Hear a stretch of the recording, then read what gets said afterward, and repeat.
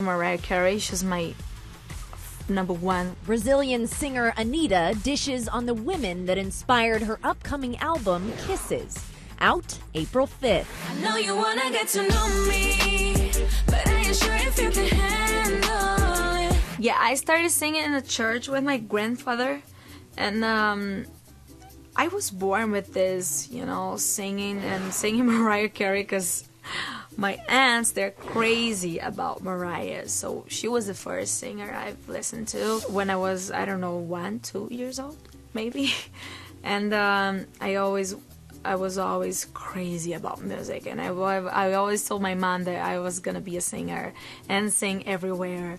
And I started in the church with my grandpa, which is pretty cool, because in Brazil, if you don't have money, it's kind of hard for you to learn art stuff, language. It's not easy.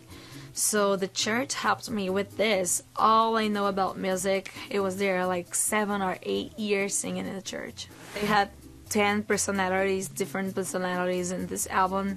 I have a lot of people that made me think about to get into that side. Like, for example, I grew up listening to Mariah Carey. She's my #1 or #0.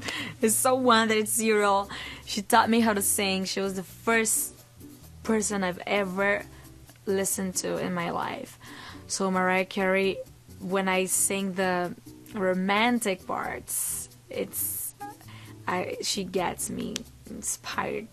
And when I want to be strong, I think about Beyonce. When I want to be sexy and kind of have this boy attitude, I think about Rihanna. And when I want to have this teenage but sexy teenage stuff and funny way to be, I think about Ariana Grande. So I think that every woman, when I want to get my sarcastic part, I think about Cardi B. I love her so much. I think that each woman has something to show us, to teach us. Anitta teased her favorite songs on the album, including Banana, a saucy collab with Latina singer Becky G.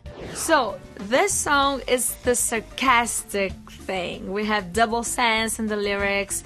It's the video is colorful. It's sexy, but at the same time, it's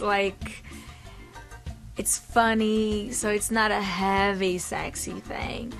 And I think it matches with her, with the way she is. And I really like her. She's pretty, she has the attitude, and she's funny. And I definitely wanted a woman for the Latin world to be with me in this album, because I think it's important to show to everyone. Basically, in the urban side of the Latin music, it's so many men. And it's important to have women and together to show everybody that when we are together, we are powerful, we are stronger. And she has the same thoughts in her mind, so that's why I invited her. All of the songs are really, really good.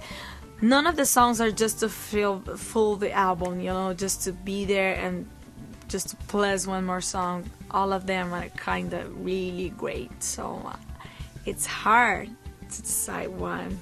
I like Poquito with Sway Lee. I like Banana with Becky G, and I like the one with Snoop Dogg a lot too. I think people are gonna like more these 3 songs. So this album, I think it's the most risk thing I've ever done in my career, because I'm mixing the 3 languages that I speak, which is Spanish, Portuguese, and English.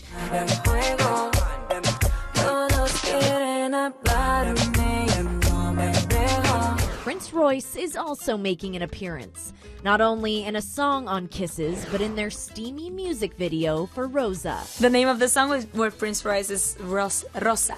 It means roses.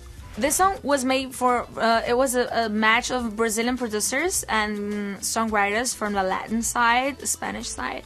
And this one is really sensual. The beat is sensual, the lyrics are sensual, so we definitely need to do a sensual thing. So the name is Rosa, and you used a lot of roses in the way, and the video matches a lot with the lyrics, so it's really sensual and deep stuff. But Anitta and Royce keep things professional. The pair has collaborated together in the past, and Royce recently tied the knot. We were talking about it during the song and the video. Her makeup artist is my makeup artist too, so it's kind of close things. And yeah, I'm really happy for this.